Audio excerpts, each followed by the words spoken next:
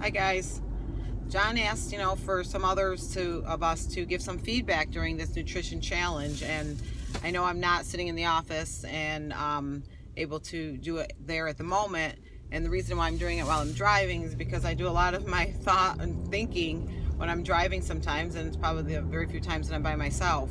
So one of the things I kind of wanted to talk about was just going out to eat. I saw one of the messages that somebody sent, they were going out with friends and they were kind of nervous about how they were going to do it and be able to fit it into their macros and stay within their calories. And my opinion on that whole thing, and I think I've been doing it for such a long time, and nutrition is always going to be a challenge, and I've always had it as a challenge for me, but the most stable I've been and more consistent, not the best all the time, but the most consistent since I've been with everybody across the Mohawk Valley, and just trying to feel more accountable.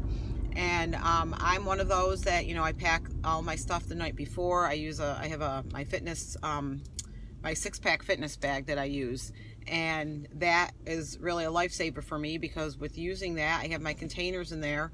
I make my breakfast and my lunch, and as well as I do the same for my son, so it's kind of nice that I have that all ready and to go, leave the refrigerator in the morning. So I pack my bag and bring it along with me, along with snacks and other little things. So when you go out to dinner, it doesn't really have to be much different than how you eat at home, because you can make your choices. I mean, places have so many different things of eating and selections on their menus. You can kind of keep it simple. If there's something that you really like, just say, you can have it without the sauce, without the breading, ask for things grilled, ask for your vegetables steamed, ask for a salad with the dressing on the side. I mean, there's a lot of different things that there are at certain restaurants, but doesn't mean you have to have it specific.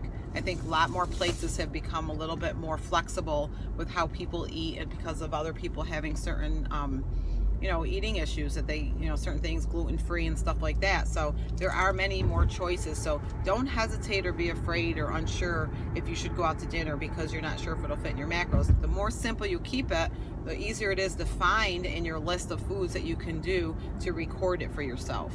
So again, that's just my 2 cents on that, only because I tend to do it often, and regardless if you're going to a place that has the best loaded burgers and fries, you can still get yourself a salad and ask for the grilled chicken or the meat or whatever to put on the salad, and maybe have a side of potato or whatever that you have. And again, I know John's past video had stated about having things, as long as it fits in your macros, it's not going to be a bad thing. But try to stay as healthy as best as possible, and keep it within your numbers.